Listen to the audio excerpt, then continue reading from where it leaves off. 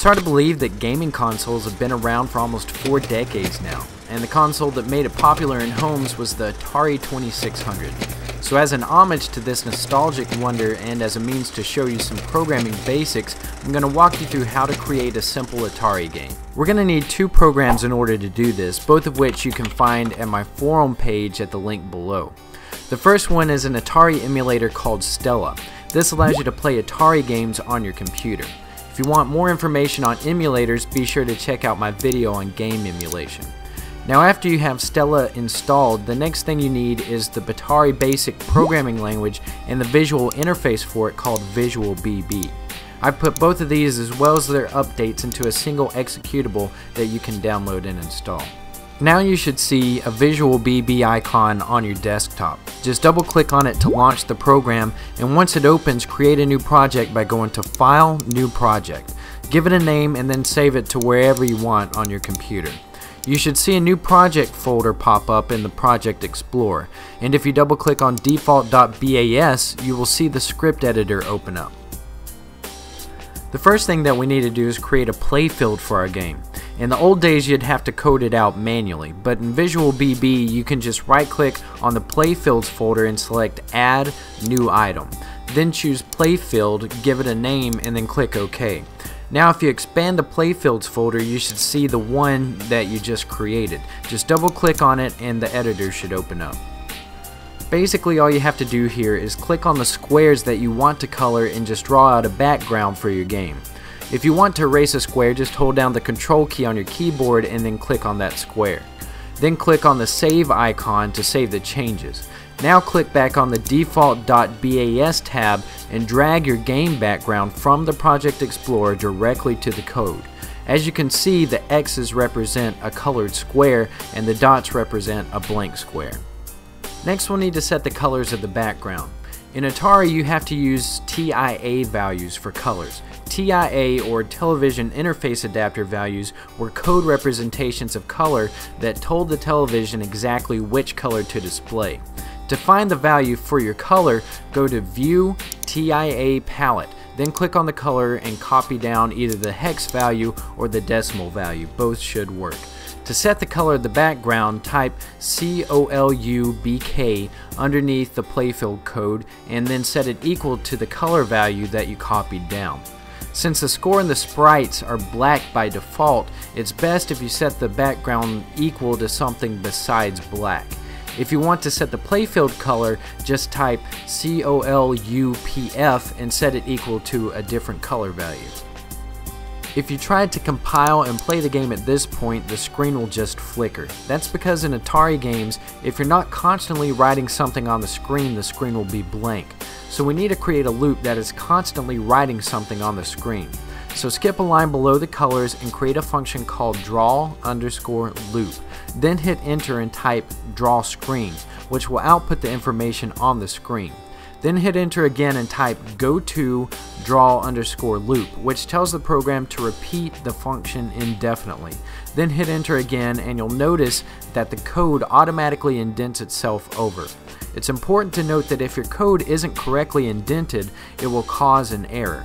Now click Save and then click on the Compile button at the top. If you have any errors, it will tell you at the bottom of the screen in the Messages section. If you don't have any errors, click Run to test the program. You should see your playfield pop up in the Atari emulator. Okay, next we need to create some characters, or sprites as they're called in the gaming world. Right click on your sprites folder in the Project Explorer and select Add New Item. Then choose Sprite, give it a name and click OK. Now you can expand your sprites folder and double click on your sprite. Then edit it the same way that you edited the playfield. Once you're through, click Save, then create another sprite to represent the bad guy. The basic Atari game can only support 2 sprites. There are ways to get around that, so if you're interested, feel free to research it. Once you have that created and saved, click back on the default.bas tab. You want to add some blank lines above the draw loop function, then drag your sprites over and position them above the function. You can delete the sprite titles as we won't be needing them. And after doing that, you'll see that both of them have the name of Player 0. So you want to change the name of the bad guy sprite to Player 1. Now we need to position the sprites on the screen. So above player 0, type player 0x equals 50 colon player 0y equals 50. This will position the sprite 50 clicks to the right on the x-axis from the top corner and 50 clicks down on the y-axis from the top left corner. Then hit enter and type player 1x equals 20 colon player 1y equals 20 to position player 1.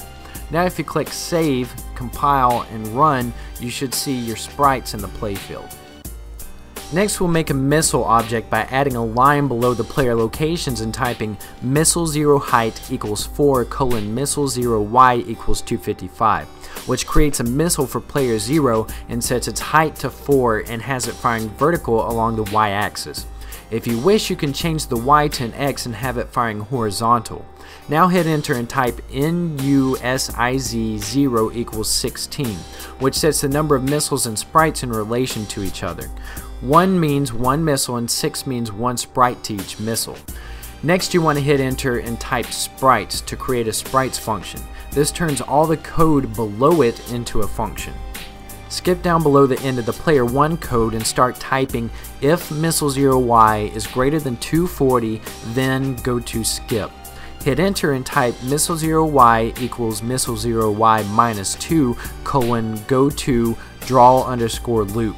This checks to see if a missile has already been fired, and if one hasn't, it tells it to go to the skip function, and then resets the missile position. Now hit enter again and create the skip function by typing if joy 0 fire, then missile 0y equals player 0y minus 2 colon missile 0x equals player 0x plus 4, which fires the missile every time the spacebar is pressed. Before compiling it, we need to expand the drawing loop to include the sprite functions.